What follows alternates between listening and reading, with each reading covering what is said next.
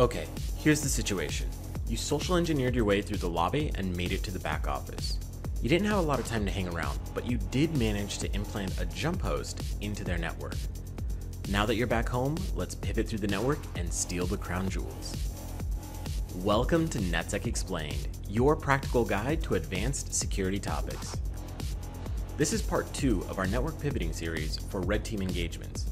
In this video, we're going to learn how to jump through multiple networks to reach almost any target. So let's get started. In this scenario, there's an internal network between us and the protected environment. From our Kali instance, we have only access to a jump host to even get access to the first network. Our goal is to route our traffic from the Kali instance through the jump host, past the proxy point, and into the protected network. Here's how we do it. First, we need a connection that's going to create an SSH tunnel between the Kali system and our jump host. So we're going to start with an SSH command, and we're just going to use the jump host as our login. We're going to set a dynamic port for 9050, and it looks like this. SSH-L, we're going to log in with the username Ubuntu, and our dynamic port of 9050. Our jump host address that we can access is 192.168.1.246. Just going to go ahead and log in, and now we're on our Ubuntu jump host. From there, we're going to create a second SSH tunnel, this time from our Ubuntu jump host, now that we're on the internal network, to our Windows proxy point. So we're going to do another SSH-L, and this time we're going to log in using the Windows 10 username. We're going to create a dynamic tunnel, but just to help you along as we identify like what these things are connected to, I'm going to use a different port number. So in this case, I'm going to use 9060 as our dynamic port between Ubuntu and the Windows host in the intermediate network. And then of course, we're going to type in the Windows 10 address. So we're going to do that. We're going to log in, and now we're on our Windows system. Awesome. All we have to do now is stitch the two tunnels together so that we can jump through both of them.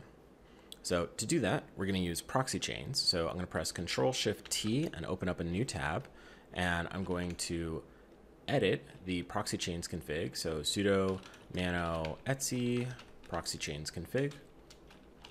Just like last time, the only thing that we care about is all the way down at the bottom. Now, in our last video, we created a SOCKS 4 tunnel. That's what these dynamic tunnels create, are SOCKS 4 tunnels. So we have a SOCKS 4 tunnel from our local system on port 9050, that was our first command, to the Ubuntu jump host. Next, we're going to need to create a SOCKS 4 tunnel from our Ubuntu jump host to the Windows jump host, or the proxy point. But I want to spend a little extra time here and explain what's going on, because this can get confusing if you haven't done this before. The first tunnel was from our Kali system to the Ubuntu jump host. To connect to that through proxy chains, we have a local tunnel open on port 9050 from that first command. Now, to get proxy chains to use the tunnel between the jump host and the Windows PC, we have to use the new port 9060 that we used in our second command. But instead of entering in the Ubuntu IP address, I'm going to enter in the local address as though we were already on Ubuntu. So we're going to do SOCKS 4 127.0.0.1. I'll just change that for formatting, and then 9060, which is from our second command. So after this first line, we're not looking at the IP address from our system from our local system anymore. We're looking at the IP address as though we were on the Ubuntu system.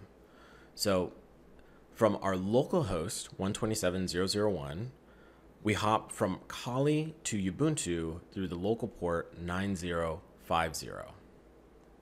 Now that we're on our Ubuntu system, we use its local IP address 127.0.0.1 and hop from Ubuntu to Windows on the local port 9060. After that, all of the traffic is forwarded as though we were on the Windows proxy host. So I'm going to save that. And cool. Now that our proxies are set up, we can connect to the remote network through proxy chains. Let's take a look. So, like last time where we showed how to use the nmap command, we're actually going to use Firefox just to make things a little easier. So we're going to type in proxy chains, Firefox, if I can spell that correctly.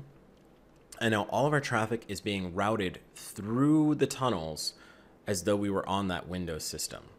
So to hit our target, we're going to do 10.10.11.217, and this is a system on the protected network, and we're in.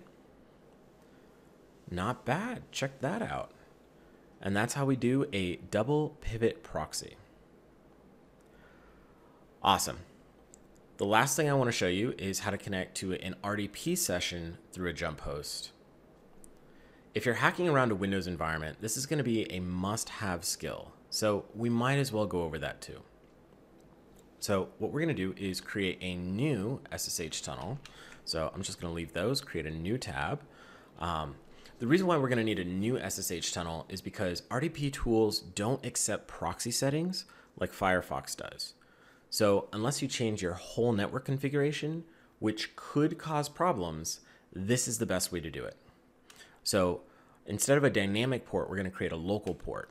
What that's going to look like is SSH, and then we're going to target our Ubuntu system. And then we're going to do a capital L for a local port instead of a dynamic port. The local port we're going to create just for fun is going to be 9090. And then that's going to connect through the Ubuntu system. We're going to target the Windows IP address. So the Windows IP address on the intermediate network is 10.0.2.6. And then the RDP port, because for a local port, you have to specify a port to port mapping. It's going to be 3389. If you don't have this memorized, don't worry. It's something you can quick and easily Google. So I'm going to log in with my Ubuntu username and then with the Ubuntu credentials. Remember, this is our jump host. Now that we have our local port set up, we can create a new tab. And the tool that I'm going to use is Ramina. Ramina is an RDP client for Linux systems. I really like it. But we're going to create a new connection, and it looks like this. So we're going to go up here. We're going to create new. We're going to use our local system, and then we're going to use the local port mapping that we created, which was 9090. I'm going to leave the username and password blank for now. You'll see why. I'm just going to hit enter. And this is going to ask for the username and password. So Windows 10, since we're targeting our Windows system. And I'll just go ahead and hit enter. Once we are logged in, there we go. We are now RDP'd on the Windows desktop. So just to show you that there's nothing crazy going on, I guess nothing crazier than what we're already doing. I'm going to type in ipconfig, and you can see that this is, in fact, the system 10.0.2.6. That's our Windows 10 system. And so now that we're RDP'd into here, we can go ahead, open up Firefox, and connect to our target system, which is 10.10.11.217. And here we go. Just scroll through this so that you can see that this is in fact the target website. So that's how you RDP through a jump host system. Awesome. And that's a wrap. In this video, we covered how to route through multiple hops to reach our target.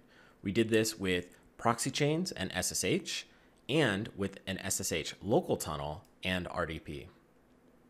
As we wrap up the series, I want you to think about places where you can start using these techniques, because that's the best way to learn. That could be Hack the Box, pen testing engagement, or even the OSCP labs. Well, that's all I have for you today. If you liked this video and found it helpful, let me know by dropping a like, and don't forget to hit the subscribe button to see more videos like this. I'll see you next time.